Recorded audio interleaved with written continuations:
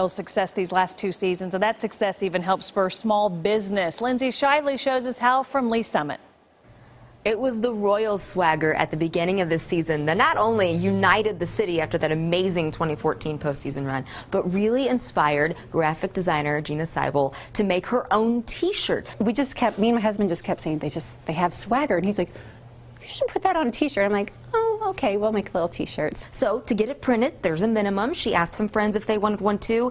The response was so crazy, she started her own business, and that has turned into KC Swagger Shop. And since then, it's branched out into other sports, organizations locally. She can't believe what this has turned into. Celebrate everything Kansas City. There's such a cool culture and buzz. You know, there's other companies doing similar things, and the community just gets behind it. It's just a good time to live in Kansas City, so it's been fun.